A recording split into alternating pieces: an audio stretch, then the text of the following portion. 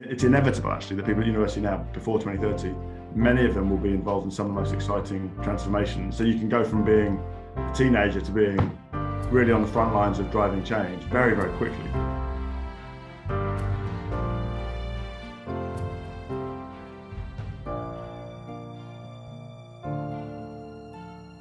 I'm Nigel Topping, and I have the grand title of the United Nations High-Level Climate Action Champion. I mean, good news is there's a lot of need for talent to solve the climate crisis, whether it's in finance or in engineering and everything in between. My name's Eliot Whittington. I'm a director at the Cambridge Institute for Sustainability Leadership. So we're changing the way we do things. We're changing the way we travel, we're changing the way that we generate energy. So that obviously means that we're changing the jobs that we're providing. My name's Caroline Lucas. I'm the MP for Brighton Pavilion, representing the Green Party.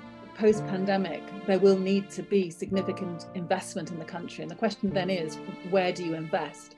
And report after report has shown that investing in the green economy isn't only good for environmental outcomes, but it's also good for job creation. It's one of the fastest, most effective ways of creating jobs. It's actually a very exciting time. I think there's a much more of a sense now that people going to the workforce can have a sort of transcendent purpose for working. This is the moment where we really could grasp a future where human well-being and happiness is higher, as well as having a better relationship with nature and the climate. It's so easy to look at the scale of the challenge and to miss the scale of the progress that we've already been able to unlock.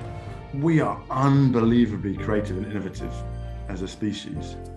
And when we really put our mind and throw our sort of heart and soul and intellect into things, it's incredible what we can do. Given that every fraction of a degree of warming matters, and every day that goes by when we're not acting in the way that we should matters, that means that every action that we take, in a sense, matters too. When asked, have I got hope for the future?